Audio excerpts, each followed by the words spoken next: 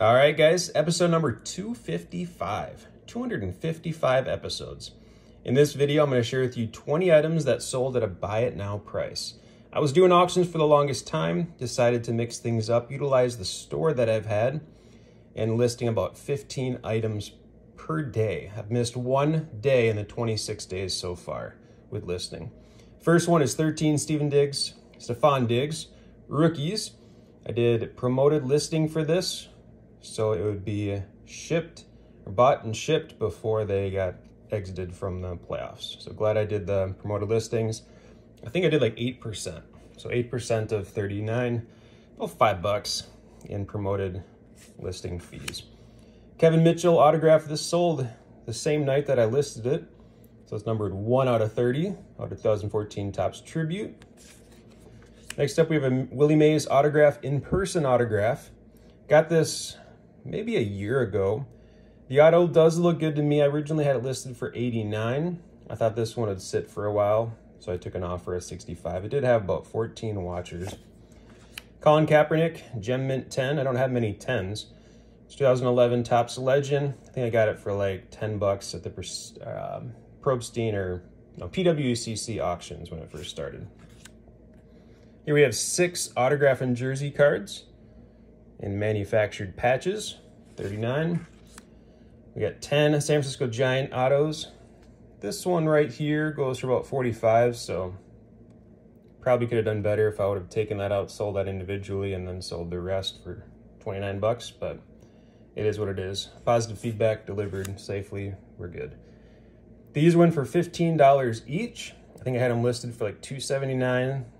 The buyer said I'll offer you $240, which is $15 per, and that made sense. So it's the 1999 Sports Illustrated Greats, the game autos. This buyer bought 2 things.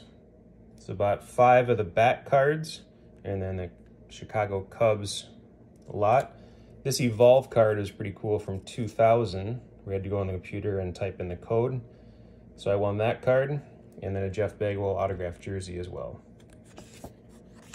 Bo Bichette, I listed this for $149, I think, and got an offer of $109.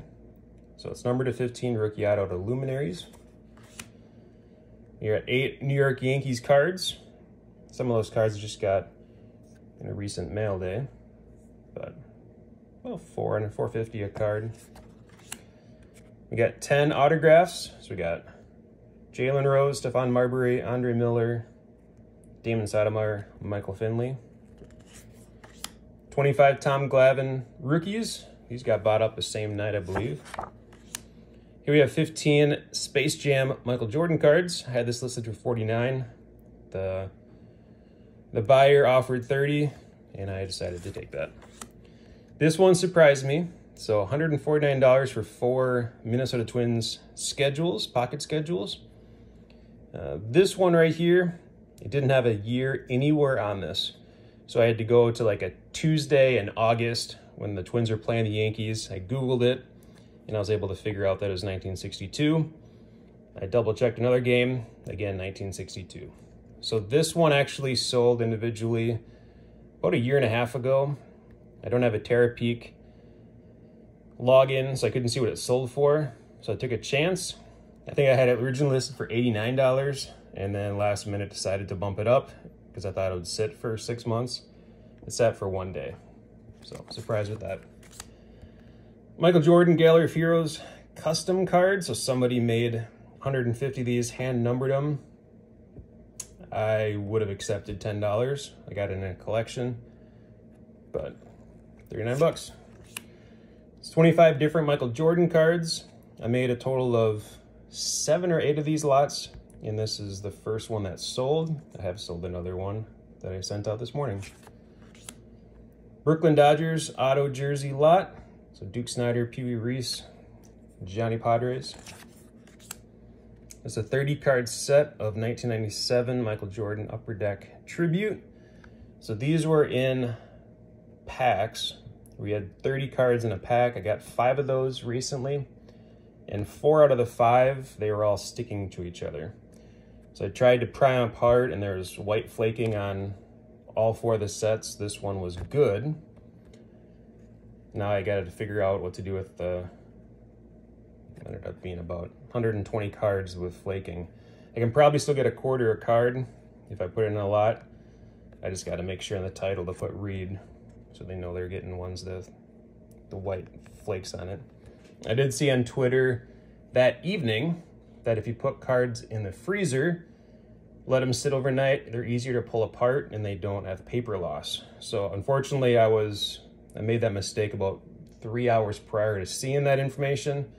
Hopefully someone that's watching can benefit from that information. And the last one I'm gonna share with you today, I'll make another what sold video probably on Monday when the kids are at school. And I also have a mail day that I'll do eventually as well. Last one that sold, Don Mattingly, 2 PSA 8 cards. So $55 plus tax. Good deal, I'll take it.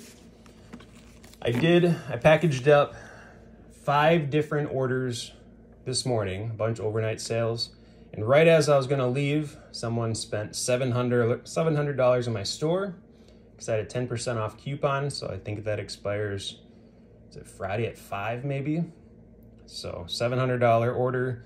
One of the cards had to go to the authenticator since it's over $250. And the rest of the cards I put in a medium flat rate box. So here's what sold in this video. I'll make another what sold video on Monday. Sometime next week, I'll do a mail day video. Thanks for watching. Happy collecting. We'll see you later.